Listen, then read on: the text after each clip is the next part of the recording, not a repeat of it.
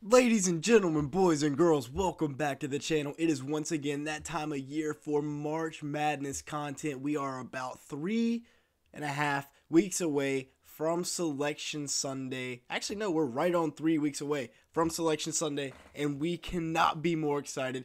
This is the place to be if you're trying to win your bracket group. If you're not, you don't have to watch the videos. But if you are trying to win your bracket group, we're here for you, and today we're starting off with 3 teams that will probably ruin your bracket. And you can kind of get a hint of which teams I'm talking about, but stick around for the full video to find out why. The top 3 most overrated teams in March. Number 1, Purdue. Yes, again, Purdue. They obviously went out against Farley Dickinson last year. We called it that they were going to be overrated last year, but we didn't think they were going to lose in the first round. They're going to be better than last year. Lance Jones was a great pickup for them.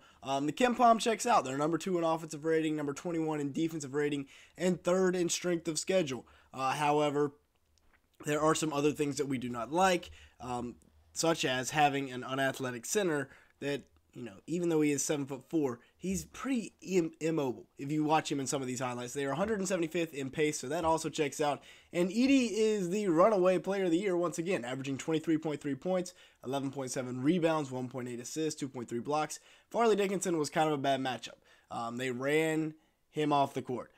They also have, like we said, Lance Jones. They also have Braden Smith, who's one of the best point guards in America. As a sophomore this year, he's improved his jumper. He's averaging 12.8 points per game, 5.7 rebounds, and 7.1 assists. The dude is an absolute monster, one of my favorite point guards in college basketball. And then Lance Jones, like I said, gives them another 13 points per game, 2.7 rebounds, 2.3 assists, another 3-point shooter they can have around Edey. So I don't think they lose in the first round, obviously, this year. However, do I see them making it to the second weekend? Probably not. Matt Painter does not have a great March Madness record, and a lot of times the determining factor in these matchups is going to be the coach. Looking at their stats, they have a couple other guys that are contributors to the roster, but really only about 6 deep. Sometimes Miles Colvin will come in and give them some minutes, but Fletcher Lawyer, Mason Gillis really the only other 2 scorers, and they have that other big there. But if you look at their good wins from this year, from the calendar year 2024, number 9 Illinois. And Illinois is really the only Big Ten team that I like. So that's a good win, but they have losses at Nebraska and at Ohio State. Most of their good wins came early on back in November and December. Now, number 2 is Wisconsin, and we are fading the Big Ten as a whole, other than Illinois. I like Illinois. They're very senior heavy, and they got a guy in Coleman Hawkins who is very versatile. Same thing with Terrence Shannon. As for the Badgers, they've lost 5 of their last 7 games, and it is not looking good right now. AJ Storr has been really good for them. 16.3 points per game, 4 rebounds, and 1 assist in his first year in Madison after transferring in, just like over half of college basketball this year. But it has not been great otherwise for the Badgers as of late. Looking at some of their other production, Tyler Wall and Stephen Crawl, both inside, both big men, obviously, both giving about 11 points, over 6 rebounds a game, and a couple of assists. Klesma is their shooter, averaging about 10 points per game. They got Chucky Hepburn. He runs the show, 8 points, about 4 rebounds. And then they got a couple of other guys there also contributing in. But they have fallen to 22nd in the net rankings, and they are 3-7 on the road this year. That is not good, especially when, of course, you're not getting any home games in March. Their best win was December 2nd, and that is not good. It was against Marquette, but still, their best win being that early in the season is not great. Looking at KenPom, they are 22nd overall in that, so the same as the net. 17th offensive rating, which is good. 44th defensive rating, not terrible. 3rd strength of schedule. The KenPom metrics, they check out. However, this is a team that is fading down the stretch.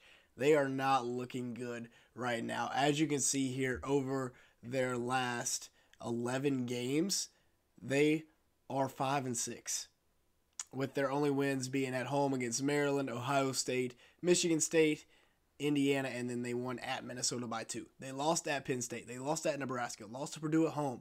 Lost at Michigan. Lost at Rutgers, and lost at Iowa. Not good.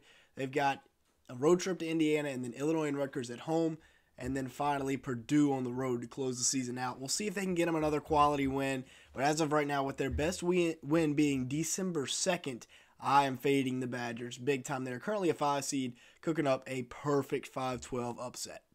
Now, the third and final team I highly recommend staying away from in March is Alabama. Defense travels in March. That's the bottom line. You don't see these explosive offenses having success in March, which is one reason that San Diego State beat Alabama last year. Alabama has the number 1 offense and the number 97 defense. That is not good whatsoever. They are number 7 in KenPom still, however. And another thing that I don't like about Alabama, it's a half-court game in March, but they really rely on tempo as they have the 12th best tempo in the country to win them games. I don't know if Nate Oates' coaching style is going to work out postseason. Now, it's obviously proven to be good in the regular season, but in March, it's all about defense. It's all about a half-court game, and his teams don't do that, or at least they haven't in his first few years in Tuscaloosa. 20.5 points per game for Mark Sears, though. He is the guy to watch for the Crimson Tide. They also have Aaron Estrada, Grant Nelson, Rylan Griffin, and Latrell Wrightsell, all averaging 9 or more points per game in a loaded offense. However, like I said, it's defense that matters in March. They are 6th in the net, but they're 3-7 in Quad 1 and 4-4 on the road, including getting 117 points hung on them at Kentucky. You score 95 points, you should not be losing by 22. They also get almost blown out at Auburn. They do get a good win against Florida at home, but we'll see if they are able to continue that stretch with a win at Florida. Like we said, Aaron Estrada and Grant Nelson are 2 really good offensive guys, but defensively, this team is just not good. They are on the number 3 line right now, which, if I'm a team that's very sound defensively as a 14 seed, this is a team I'm looking to blow out. Y'all let me know your thoughts, though, on all of these teams or some more teams y'all think that are overrated down in the comment section below. Make sure, just go leave a comment. We're trying to talk all things March Madness. I'd love to hear y'all's point of views, maybe some sleeper teams. The next video on this channel will be out probably in 5 to 7 days, and it will be on 3 underrated teams in March Madness. So we're not going to do any sleepers for the lower level conferences, but we'll do some Power 5, Power 6, maybe underrated teams. It could make a deep run, not necessarily dark horses to win a championship, but teams that could get to the Sweet 16 that are between the 6 and 11 lines. So make sure to come back for that. Make sure to like button and hit that subscribe button if you did enjoy today's video at any point. Like we said, leave me a comment down below. We're trying to hit about 100 likes on today's video, trying to get this March Madness content out in the algorithm. And with all that being said, that's going to be it for today's video. Thank you so much for watching. Hit that notification bell as well to come back later so you are informed and when we post all our March Madness videos. And with that being said, thanks so much for watching today's video.